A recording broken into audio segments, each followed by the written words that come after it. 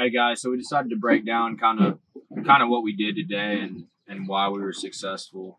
As far as our rods go, I think we are fishing all 4 rods on this boat right now are medium fast, 15 to 20 pound braid and 15 to 20 pound leader. Throwing Norton jig heads. They're the most accurate weight wise per jig head that we've seen. Actually taking the time to weigh different jig head companies. Norton seems to be the most accurate, and their hooks are actually really, really sharp and hold up throughout the day. Besides that, tying a loop knot onto everything. Bait caster, spinning reel. All of us have our preference, but that's kind of what we're focusing on. As we got into this clear water today, clear water, lots of sun.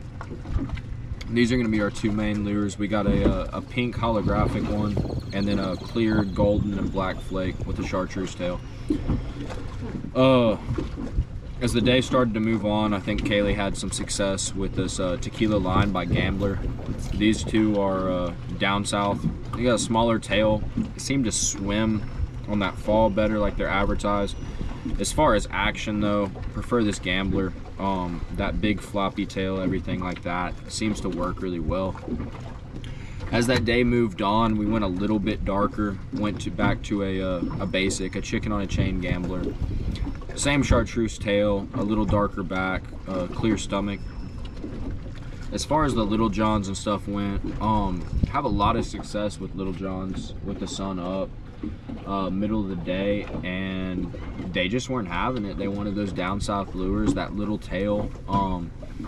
If you actually look at the difference here between the tails, I mean, it's a major difference, and it's something that we try to pay attention to.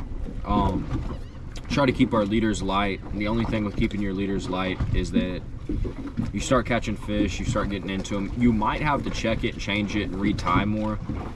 But on a day like today, super clear water, middle of the day, you want every advantage that you can possibly get. And going to that smaller leader sometimes gives you the confidence or whatever that you need to do.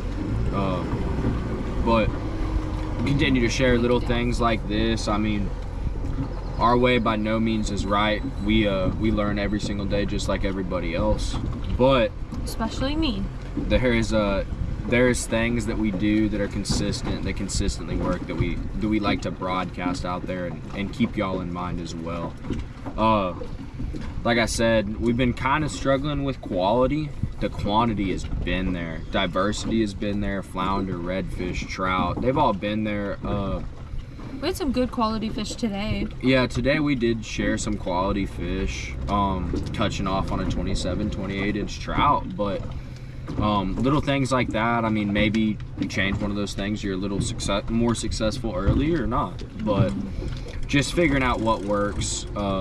Sometimes those bigger fish want something different, and if you want to stay consistent to an extent, that's what you got to do.